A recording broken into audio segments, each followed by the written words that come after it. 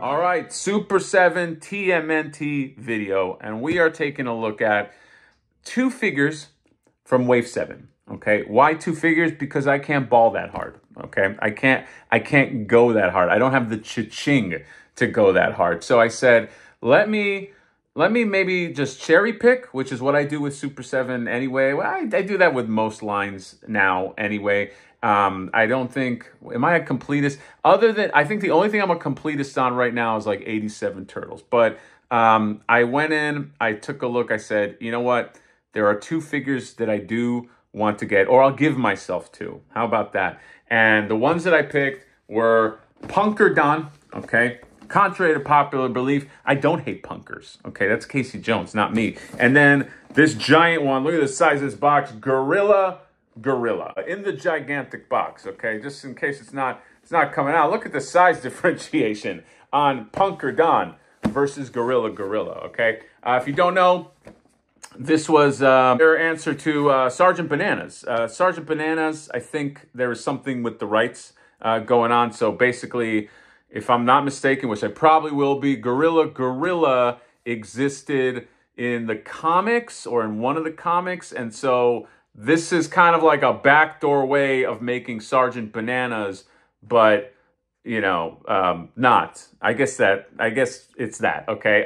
Because they can't make the Playmates version. It's just rights and right. I hate rights, man. I hate, it's like, I just wish, could we just reset all rights and just, I don't know, just everybody can do anything. I guess that's a horrible idea. But anyway, wanted to get these two. Again, I gave myself two. I don't have the cha-ching to roll in that way. And I'm not like, you know, some of these other reviewers that, hey, I got all the free ones and I'm going to review them. I got to pay with my hard-earned money. And if you know me, you know that I love my money, okay? So am I going to be happy about this purchase? We're going to see, all right? So Punker Don right here, Super7 slide. I think this is getting ousted. I don't think they're doing this kind of packaging anymore. But look at that. This is why I wanted them. I don't know. This one was very, very appealing to me, Punker Don. This head specifically, and I think this one looked fun. And so we'll open him up, and then here we go. The biggest Super7 slide, I think, in Mad Hatter history. Look at this. Oh my God. There's so much Gorilla goodness. Come on, out you. All right, there you go. Holy shit. Look at this guy. Gorilla. Look at his face. We're going to take a closer look at it. He's heavy as shit. And I'm very curious to see. I like a big gorilla figure. I like a big figure anyway. Okay, I don't know. Do you see that giant man I found at Ross? But not really. So let's open him up. Let's open Punker Don and let's see. Did I pick right?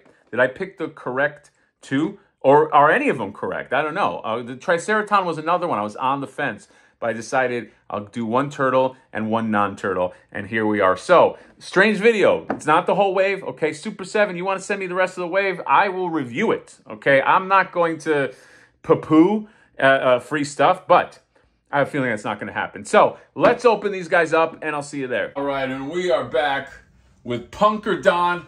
And I almost said Sergeant Bananas. Gorilla. And I gotta say, these are fucking beautiful toys, man.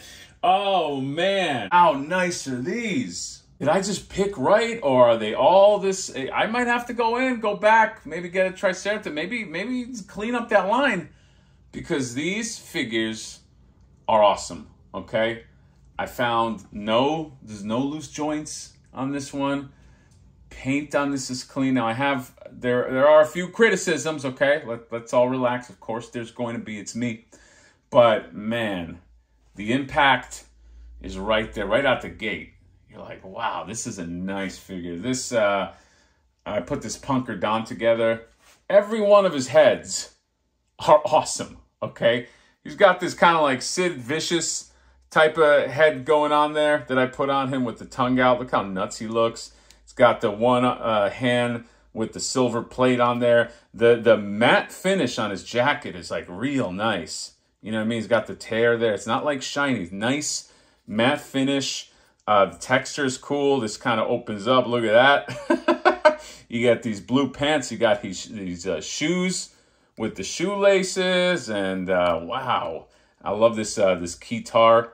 I would have liked if there was a little bit of I don't know of a wash in there to bring out some of that, but it's still a nice, as far as keytars go, it's really, really nice. Here are the other two heads right here. You get this head. This is the one that came standard with him, which is also good. And then this one, which is the one I was debating putting on. Maybe I will do that, but he's just like, you know, just screaming, "Hello, St. Louis," you know, starting the show. It's got the earring there. Both very, very nice heads. And the paint is awesome. It's not glossy paint, folks, okay? Nice matte paint, and looks really, really nice on the shelf. This mic stand is great. This microphone comes out. It's kind of like wrapped up like a bow. It's basically, it's like an instrument. You know, you got the little, I don't know anything about instruments, but the little whistle piece, and it's like like a clarinet slash bow, because it's got the wrapping on there. Is that what you would call it? Okay, I don't know. Don't kill me, music people. But this is really cool. Bunch of hands it comes with. It comes with a chain.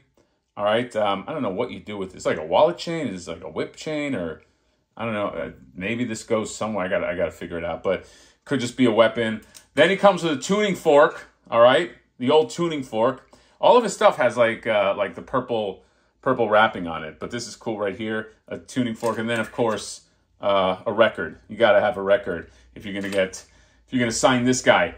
Punker Don is great. I'm very happy with them. On to Gorilla. My God, this sculpt is beautiful, man. This is like this evokes so many feelings. Like, I feel like I want to go play like Donkey Kong or something. He is sculpted beautifully. You can see, look at the giant gun that he has here in one hand. And then in the other hand, let me move him back. Holy shit. In the other hand, he's got like this, that bazooka. Okay, banana bazooka right there. All right, look at that. Look at the size of that thing. And then he's got this, this bandolier. And the bandolier has these bananas. You can take them all out. Okay, you can take out here. Let me just do that real quick. You take out a banana. There you go. One banana out. And these grenades, I just kind of clipped them here, but you can take out these grenades. That's an accessory that he does come with. Let's just take them all out just for the purposes of this. He has these dog tags that float off of him, and this is his screaming head. Let's take off. We'll take off the sunglasses. So sunglasses. Basically, there you go. They're firm, which I like. Firm-ish for sunglasses. And he has this this helmet on, and there's his screaming face. Look at his crew cut. Look at his look at his just his his hair. Very, very military. These guys are like polar opposites, okay? You get this dude who's like a punk. He's all about rebel against the system. And you get this dude who's like a military dude. The one thing that I do wish that there was, because this is so big, I wish there was a little more paint involved in this, okay? Especially like, you see the fingers, okay?